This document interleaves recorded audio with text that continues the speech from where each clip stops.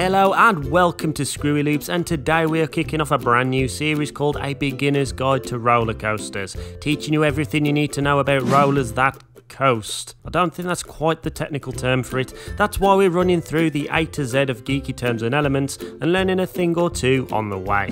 So with that, you're watching ScrewyLoops and this is A to Z of geeky terms and elements part 1.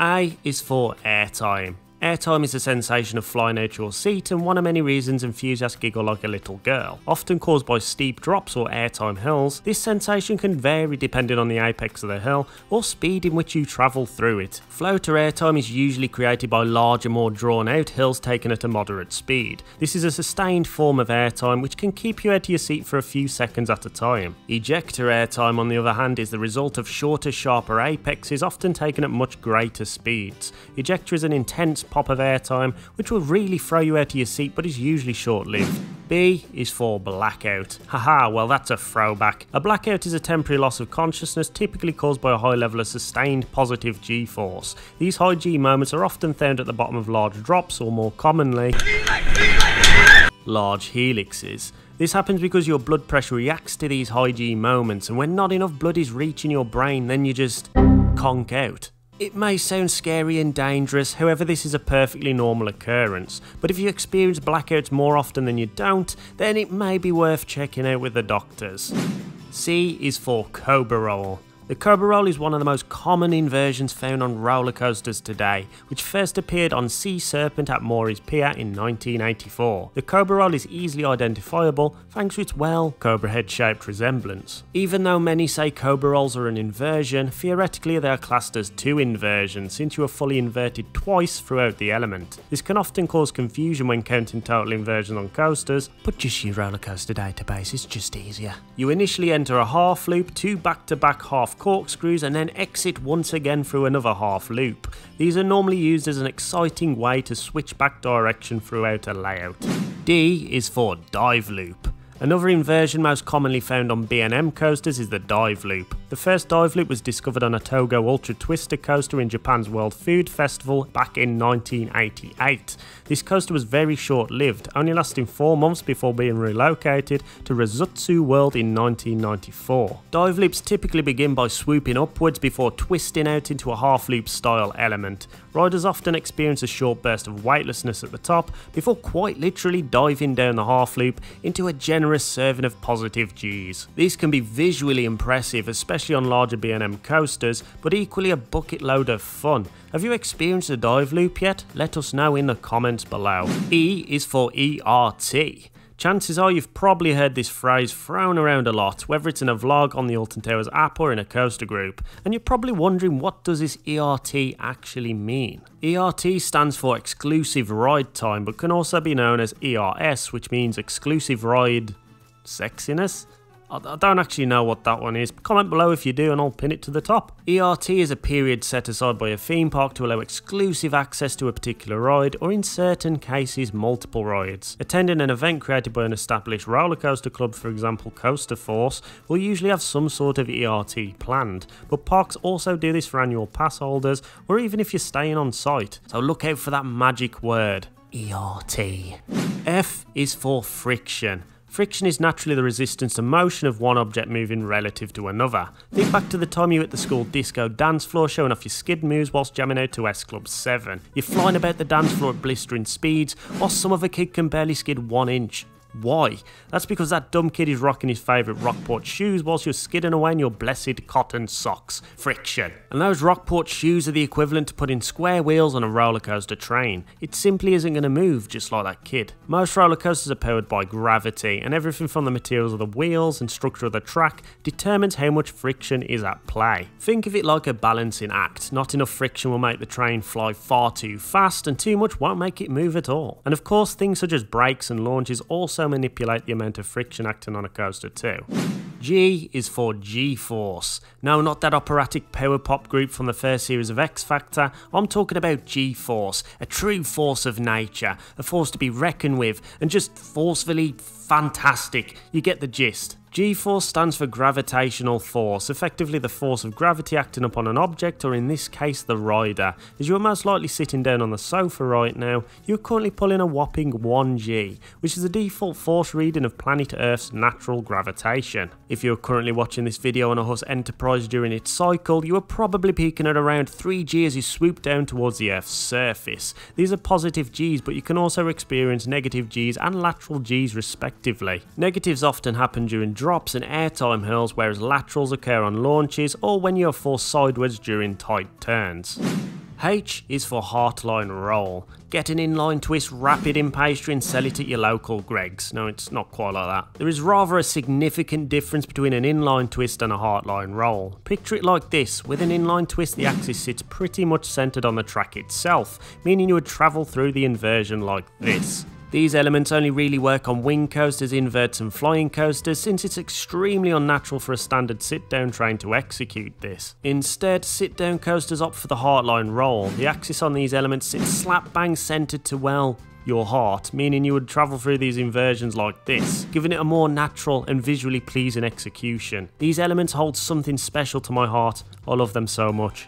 I is for This is officially the most difficult inversion to pronounce, whether you say it like Immelman, Immelman, or I'm Illman. You need to go see a doctor. It doesn't really matter, because in the long run, we all know exactly what you're on about. This element actually has a lot of history, and it dates all the way back to the early 1900s. It was originally an aerial combat maneuver which was used after an attack on another aircraft to reposition the attacking aircraft for, let me catch my breath, another attack. The maneuver was named after a German World War I Eindecker fighter ace, Lieutenant Max Immelman, and the inversion follows the exact same path respectively. To keep this short and sweet, the Immelman is basically a reverse dive loop and is commonly found on many B&M coasters. J is for Junior Okay, I get it. This one is a bit of a cop-out, but I do think you guys could learn a thing or two from this. So the Junior Immelman is the natural biological son of the original Immelman inversion. My god, why is everything such a mouthful in this video? That was a pointless joke, so I kind of just wasted my time anyway. But like the name, the Junior Immelman follows a very similar shape to the standard Immelman, but instead of inverting 180 degrees, the banking veers more towards 90 degrees, which causes many arguments between enthusiasts deeming whether to class it as an inversion or not. In fact, let's cause an argument right now. Comment below if you believe Icon's Junior Immelman should be classed as an inversion. Fire away. K is for kinetic energy. Now we get in sciencey. There are two types of energy when a coaster is in motion, which are potential and kinetic energy. Potential energy is the energy an object has because of where it is in relation to other objects, whereas kinetic energy is what makes the objects actually move. On coasters, the potential energy comes from the likes of a moving lift hill chain. Potential energy is built by carrying the train higher and higher up a lift hill. Typically, the higher a coaster goes, the more potential energy will be created thanks to a larger drop following it. As most of you will know, the larger the drop, the faster you will go, and the more kinetic energy which will be produced as you travel down. When you go up again, kinetic energy switches back to potential energy and vice versa. Physics in a nutshell. L is for launches. I'm sure we've all played around with Hot Wheels in the past, especially those which launch the cars into an incredibly twisty layout, which can only be compared to one of those spaghetti bowl coasters from Premier Rides. Launches on coasters act in a very similar way to this, and there are multiple types of launches to send those trains flying. Most commonly today, many coasters opt for the LIM or LSM launch variants, linear induction motors and linear synchronous motor systems. Both use a form of electromagnetic propulsion to accelerate the trains. Hydraulic launch systems, on the other hand, utilise a latch car and a cable to propel the trains at a high rate of acceleration. These are becoming less and less common, with Formula Rossa being the last Intamin coaster to be built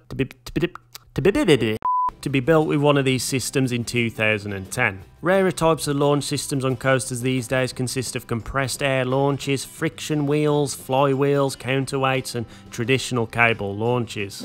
M is for mid-course brake run. We all love those, don't we? Yeah. Something that may seem relatively unimportant but in actuality plays a vital role within a coaster's layout. Mid-course brake runs can be found on many coasters, usually on those with longer ride durations and those with multiple cars and trains. At first glance these don't appear to offer much more than a simple decrease in speed, but that is not the case. The biggest benefit of a mid-course brake run is an increase in efficiency. The more of these there are on a coaster, the more trains you can safely run at a single time, and obviously a much higher throughput in the long run. Take the Smiler for example. This coaster contains 2 mid-course brake runs in the layout, one after the short pre-ride section and the other just before the second lift hill. This enables 2 trains to simultaneously coast through the layout, whilst another loads up riders in the station and maybe hold one more sitting on the final brake run. N is for Norwegian Loop.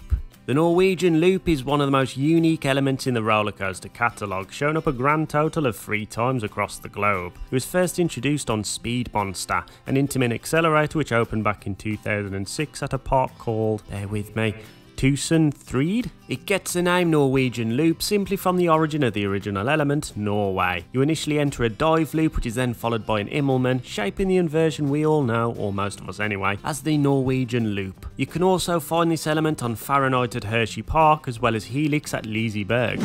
O is for online community. Equal parts scary as it is vitally essential, the online community is probably the most important thing about being an enthusiast in this current day and age. Make friends, maybe enemies, share videos, spread gossip, join groups, fangirl, interact, make your voice heard. Welcome to the internet of 2020. Where would we be without it? Being the millennial that I am, I spent most of my teen years procrastinating on countless forums, Facebook groups and of course YouTube. Oh, how could I forget? There are so many avenues for you to venture into the online community. If you're watching this, you're probably part of it anyway, but if you're not, join us. P is for Pre-Fab. Don't worry, you're all fabulous. You may occasionally hear the term Pre-Fab thrown around from time to time, in which you're probably wondering what on earth it actually means. Pre-Fab is not the stage before one becomes fabulous. That does not exist. It is in fact a modern technique in rollercoaster design which forges the flexibility of steel tubular composition with a classic wooden track. The full name for this is prefabricated track and is most commonly used on Intamin wooden rollercoasters. It is first built in a factory and created by blending many thin layers of wood which are glued together, followed by some very precise laser cutting to shape out the track. The result is a far smoother finish overall. However, many people argue that it takes away that wooden coaster personality you'd otherwise get on standard woodies. Q is for queues.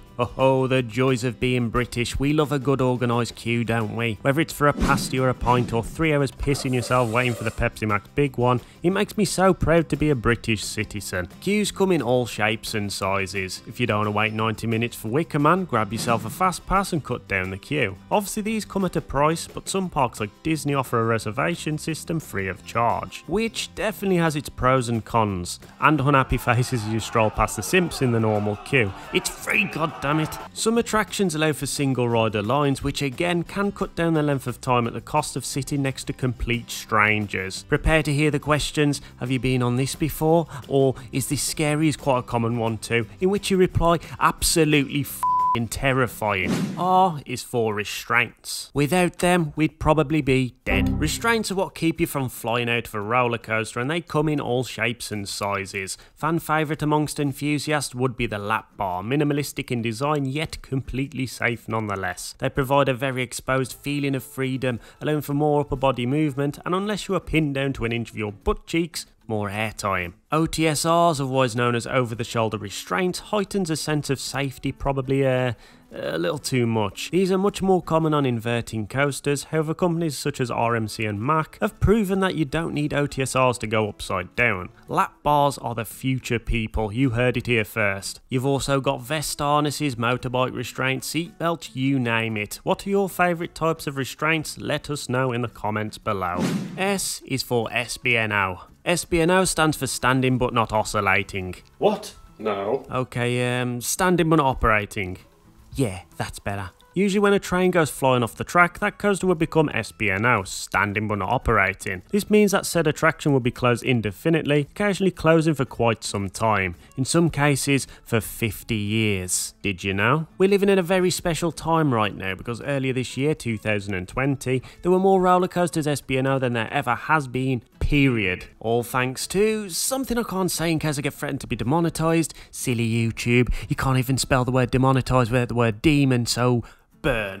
T is for put through. Ever looked at the queue times and thought, why has this coaster got such a long queue but this one hasn't? Does no one love Nemesis anymore? What is wrong with you? The reality is many people do still love Nemesis, it just has a much greater throughput than the other attractions in the park, hence why it's always dead. Think of it like this, us riders are mere grains of sand within an hourglass. The size of the funnel represents a roller coaster throughput. The wider the funnel, the more grains of sand that can pass through. The higher the throughput, the more riders that can get on and enjoy their ride. Makes sense? Probably not. Realistically, if a park wants to achieve a higher throughput on their attraction, they need to consider 1. How many trains can be operated at a single time, and 2. How many riders can the train accommodate altogether. Other factors include how quickly can they safely send the trains out, and how many mid-course brake runs are required to accommodate the amount of trains. Simply put, the higher the throughput, the lower the wait times. U is for upstops. Upstops are there to prevent trains flying off the rails and into outer space. Just like restraints, a coaster without upstops might as well be a three-king hearse.